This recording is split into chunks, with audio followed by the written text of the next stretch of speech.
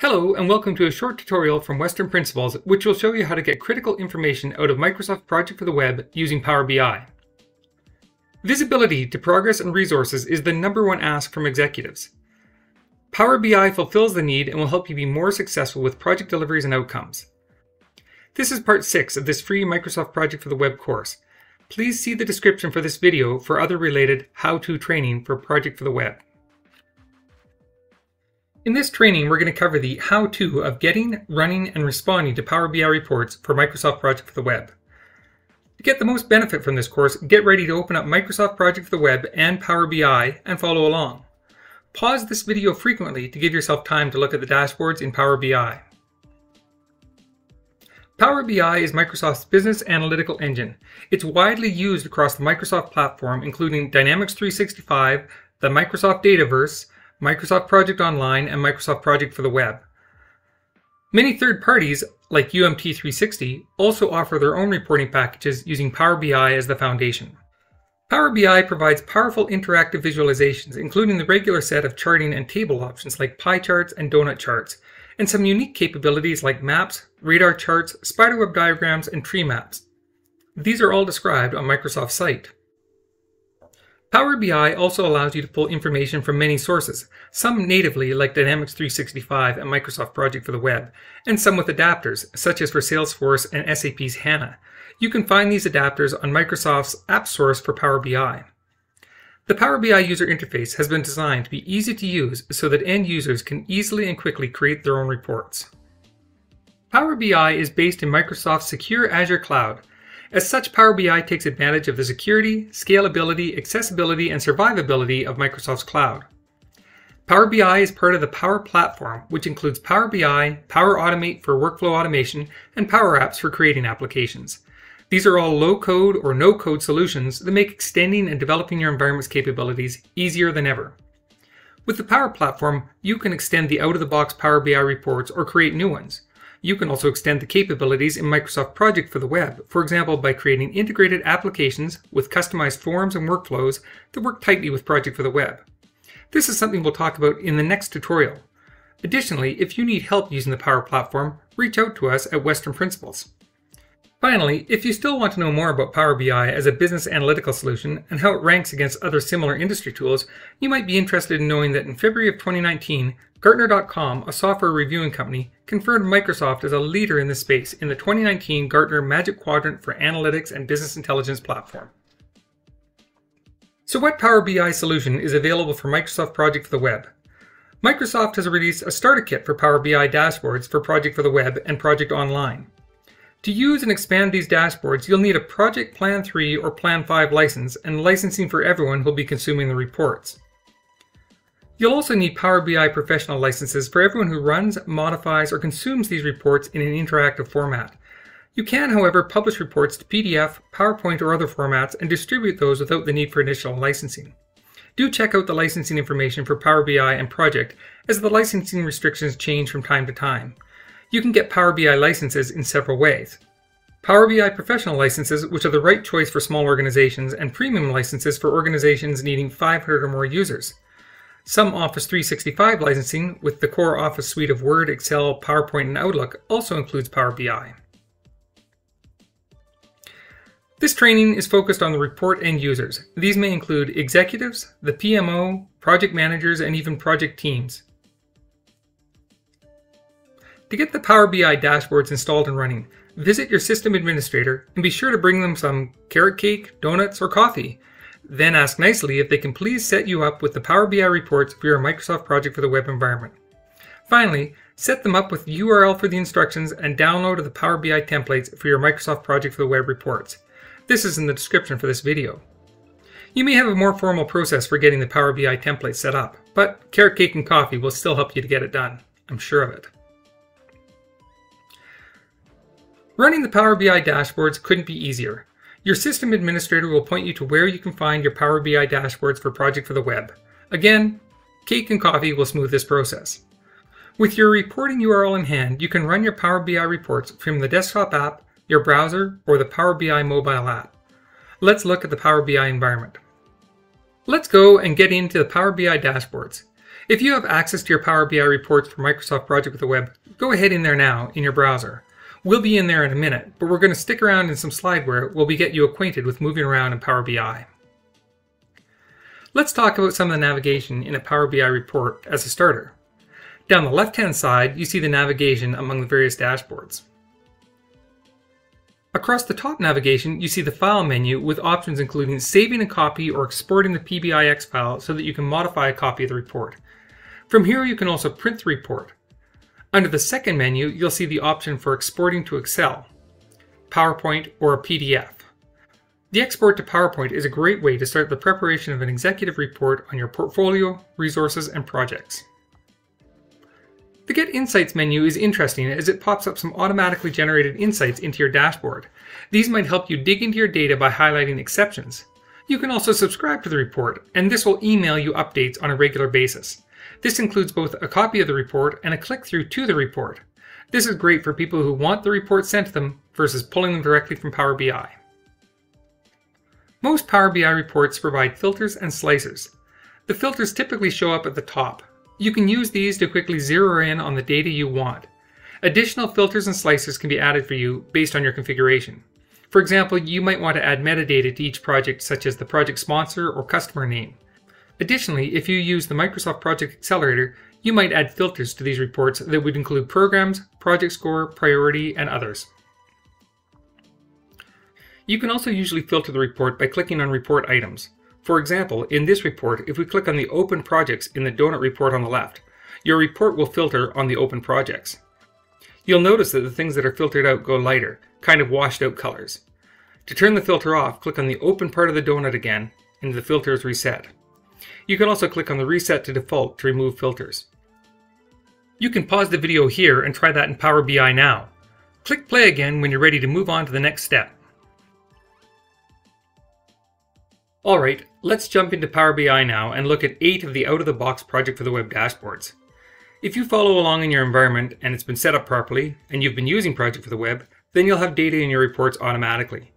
If you don't have data in your reports, just follow along with us on this tour of the dashboards.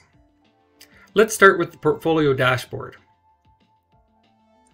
Here we are inside our Portfolio dashboard inside our browser. Let's start by looking for projects that haven't started. All we do is we click on the Not Started side of our donut, and now we've filtered all the projects for things that haven't started. The question we would ask here is, why haven't these projects started? They're late, some of them here. Why haven't they started, and what can we do about that? Let's now filter for projects that are in progress and late. So we click on In Progress, and that filters the list at the bottom here for projects that are just in progress, and maybe we sort by overdue tasks. Now we can look at this and look at which are the projects that we really need to focus on to help our project managers get their projects back on track. We might also want to look at different project managers and how much work we've assigned them. So for example, this little yellow slice here, we've got one person that has one project. Is that enough? Maybe we should be assigning more work to them. Similarly, we can look over here at this project manager where we've got 39 projects assigned to them. What's happening there? Have we got too many projects assigned to this one person? If we want to get directly to one of those projects to see what's happening in it, we just simply click on the link that's shown here, and this will take us directly down into Project for the Web and open the project that we're looking at.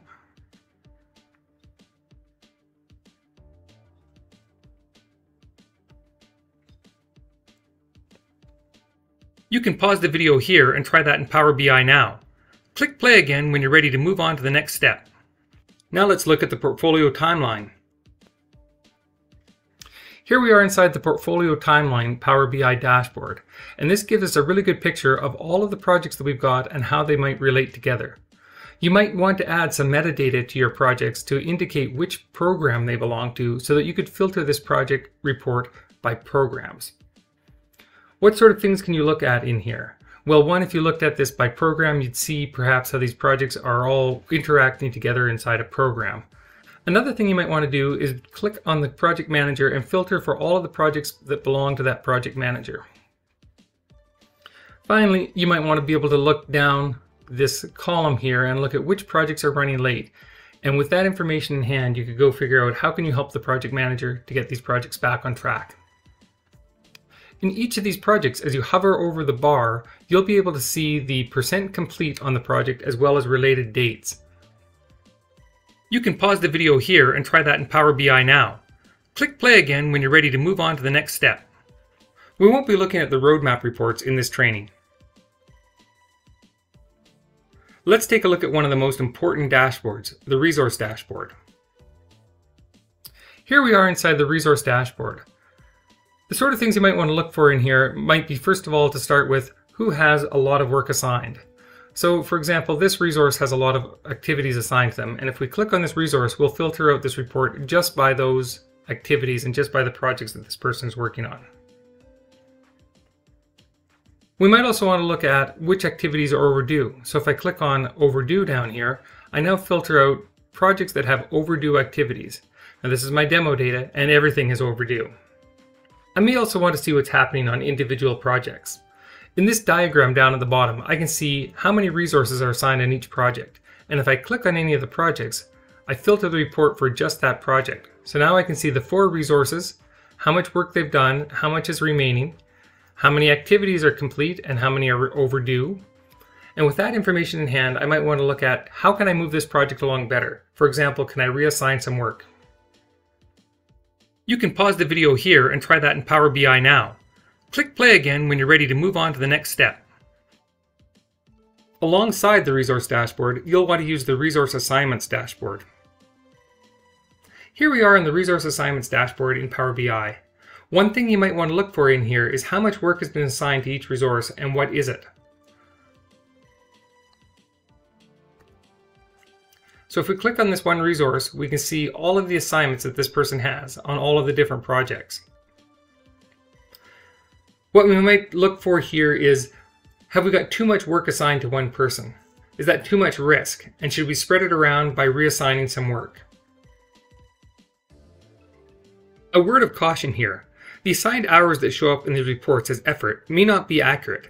If you remember from parts 2 and 4 of this training, when you assign a task to a person in Microsoft Project for the Web, the scheduling engine assumes the person is 100% assigned to the duration of that task. So if a person is assigned for a week of work, Microsoft Project for the Web assumes that is 40 hours. If you really meant that they were only going to work 2 hours a day on a task throughout the week, that would be 10 hours. You'd have to go into the effort fields in Project for the Web and individually update that. In a moment, we'll look at the My Timeline dashboard, which can give you a better look at a resource having too many tasks assigned at a time, which might be a better indicator of overallocation. You can pause the video here and try that in Power BI now. Click play again when you're ready to move on to the next step. With the task overview, you can dig into what people are doing. As we get into the task overview here, what you might want to look for is tasks that are overdue. When we filter on the overdue tasks, we can see this list at the bottom here is showing us all of the overdue tasks. What you might want to look for here is questions around what progress has been made and what can you do to help move these tasks forward. You might also want to filter by project managers here. And this will help you understand, does a specific project manager have a lot of tasks that are overdue? And again, help you get to the answer of what can you do to help move this work forward. You can pause the video here and try that in Power BI now. Click play again when you're ready to move on to the next step. Let's take a look at a project timeline. Alright, moving from the task overview over to our project timeline. And here we are in our project timeline report. This report allows you to filter by multiple ways. So task status, project manager, and you can see we're already filtered on a project manager and all of that project manager's projects. And project name. Let's look at some of the details in this report. If we hover over any of the tasks, we get a little bit of information about the task. So we know that this task is completed and we can see the dates for it. If I hover over this one down here, for example, I can see that it's 50% complete, and because it's shaded in red, I know that it's overdue. When I've got an overdue task, I might want to ask the question, how do I move it forward? Additionally, I could use the task status filter just to look for things that are overdue. And I would use this to help me figure out what's overdue and what can I do to move those tasks forward.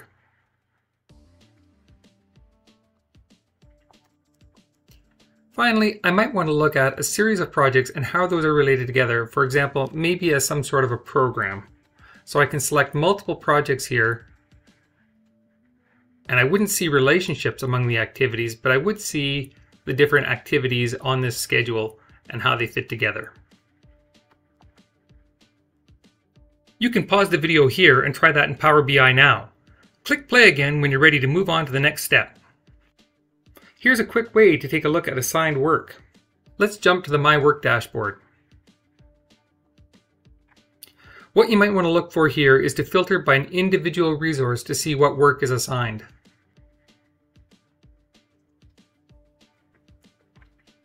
As I filter on a resource, I might find that I've got too much or too little work assigned to an individual. And with that information in hand, I can go and reassign work to make sure that we balance the loads. Once again, don't be fooled by the effort fields. This is really relying on how you do your scheduling in Project for the Web. You'll see overallocation reflected more in the timeline view. You can pause the video here and try that in Power BI now. Click play again when you're ready to move on to the next step. Use My Timeline to have a look at what work is assigned to who and when. Let's go over to the timeline.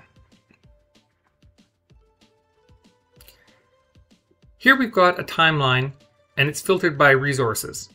Let's look at this individual resource and future and overdue tasks. And what we're looking for here is the case where we've got too many tasks assigned at one point in time. So if I look between November 3rd and 10th, I've got 1, 2, 3, 4, 5, 6 tasks assigned to this individual between November 3rd and 10th. And regardless of how much effort is actually captured in each of these activities, we know the effort from Project for the Web may not be accurate. So what we're really looking for now is, can we find places where we've got too much work assigned to an individual, and at that point we need to balance the work by shifting work around. Similarly, we might find windows, like perhaps between November 24th and December 1st here, where we have no work assigned to this individual.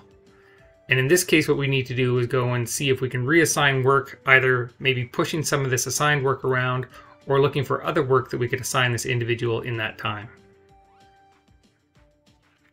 You can pause the video here and try that in Power BI now. Click play again when you're ready to move on to the next step. If you want to modify the out-of-the-box Power BI reports, create new Power BI dashboards, or integrate these Power BI reports with information from other systems, then you can either do that yourself with some basic training in Power BI, or call on Western principals to help you extend your reports. If you want to learn how to use Power BI, Microsoft provides free training from their website. Western principals can also provide supplementary training specific to Microsoft Project for the Web and Microsoft Project Online dashboards. Thanks for watching this video, and congratulations, you've finished the Power BI tutorial. Please join us for other detailed tutorials about Microsoft Project for the Web to drive successful project outcomes.